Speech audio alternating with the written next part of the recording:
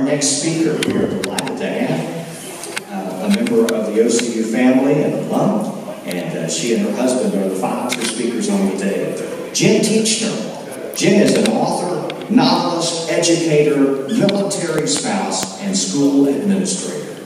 Jen has been awarded the National Outstanding American Teacher Award, recognized by the Autism Society of Middle Tennessee for her impact on the lives of students with Asperger's syndrome and autism spectrum disorder.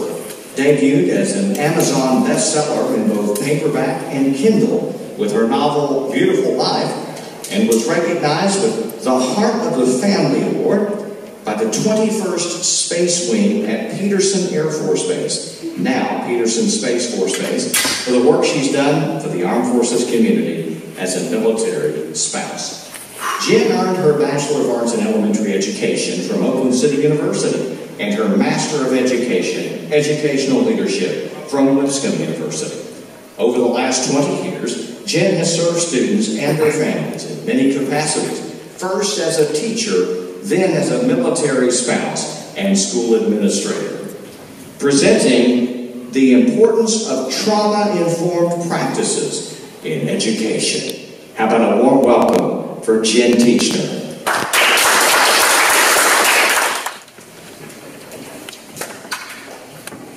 Domestic violence, abandonment, neglect, mental illness, divorce, sexual abuse, physical abuse, emotional abuse, imprisonment of a family member, and substance abuse. These are the adverse childhood experiences of trauma.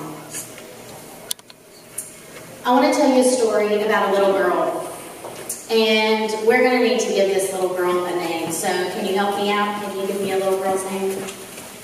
Emily. Emily. Emily. We'll go with Emily. And let's pretend that you are Emily's teacher. So Emily shows up to elementary school every morning, and she comes right in, and she gets started. And immediately you notice her family doesn't have a great deal of needs. You can tell by the way that she's presenting.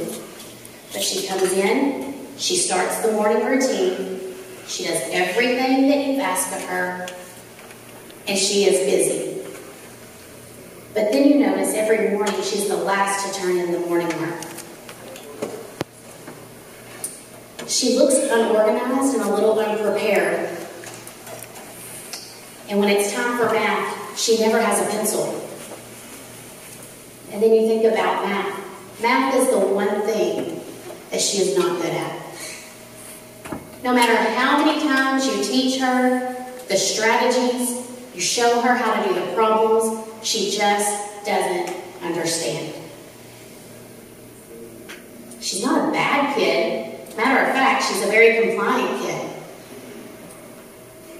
Anytime something needs corrected, she does so immediately, without any pushback, without any attitude.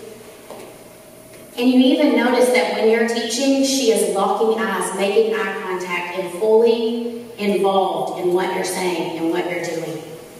And you notice that she really likes you. She wants your attention, not in a bad way. She just wants to be close to you.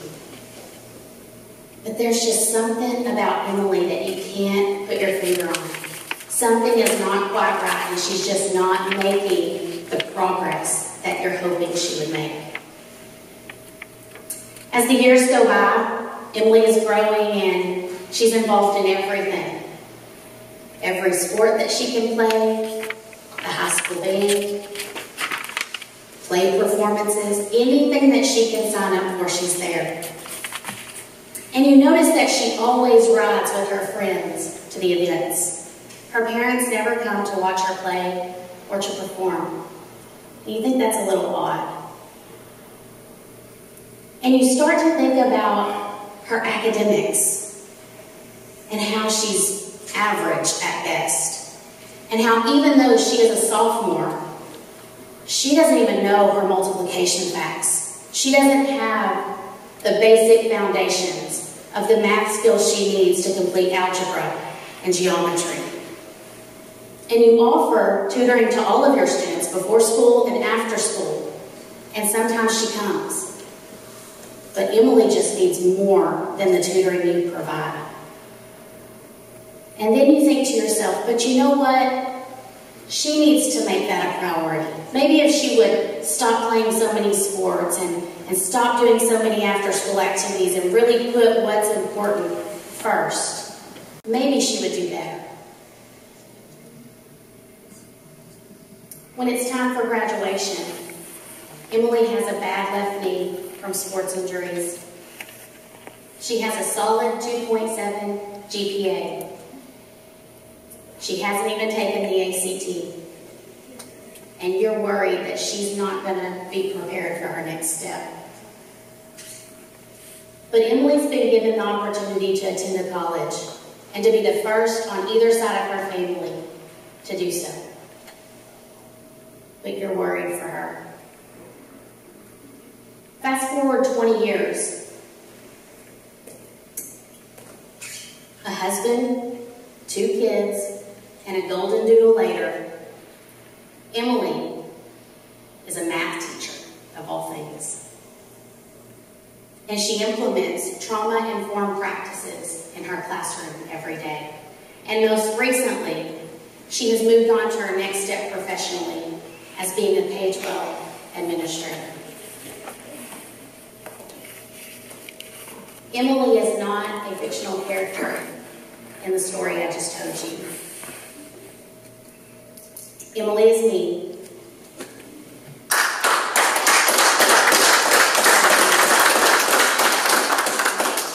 And out of the 10 ACEs, or adverse childhood experiences, I listed at the beginning, I have been exposed to 9.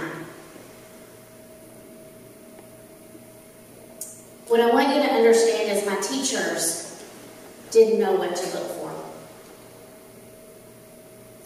The kid that showed up to school wasn't ready to learn. The kid that showed up to school was the leftovers, looking for love, food, to be valued, to be cared for. But there was not much room for addition, subtraction, multiplication, and division. You see, when kids are in trauma, their access to learning is diminished.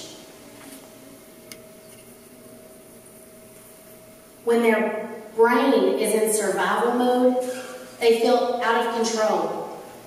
They feel out of place, disconnected, self-conscious, unconfident, and unable to learn. And let me be completely transparent with you. They don't know they're in trauma. It's just life as they know it. And they're just as confused sitting in those seats in the classroom as their teachers are.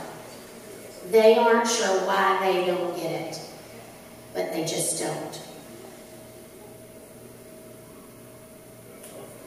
In America, 34.8 million children have been exposed to adverse childhood experiences. That is 1 out of every 2. Let that sink in. In a classroom of 25 students, 12 of them have been exposed to or are living in trauma right now. According to a CDC study over adverse childhood experiences, exposure to 6 or more ACEs can diminish the life expectancy of an individual by 20 years. 20 years off of a life.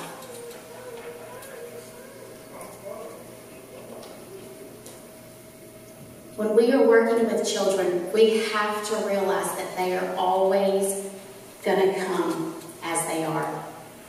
They don't know anything different. than that. For years in education, we have tried to target instructional strategies to help children.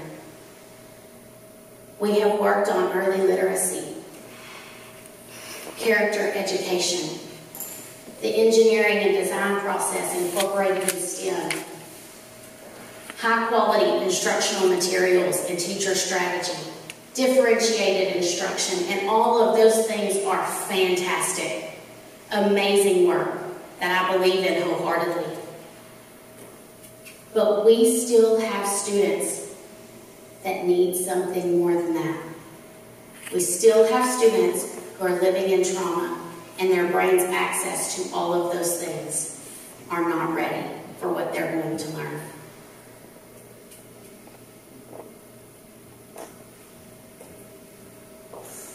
There's so much about trauma that we don't understand because our generations did not teach us to put mental and emotional health at the forefront. But that's what we have to do for students. We can't ignore that part. And as adults, we have to come vulnerable and brave enough to start the conversation. Trauma-informed practices in our schools allow students and adults to regulate their emotions, to find psychological and emotional safety, to create healthy school climates, and to access education and to be successful. But it's difficult. It is not easy to think about children in trauma. But when half of our classrooms are filled with children with trauma, we have to believe that probably the half of the adults in our schools also have been exposed to it as well. We must be brave and open up the conversation for mental health. We have to recognize that not everyone checks their lives when they walk in the door and that we're all ready to learn or to teach. Every kid that walks into our buildings deserves to be seen. They deserve to be seen in a way that transcends their ability to be ready. I know if my teachers could have seen me in that way, if they had been trained, or if they had been aware, it would have made all the difference in my young life. And every single kid deserves a difference maker. Thank you very much.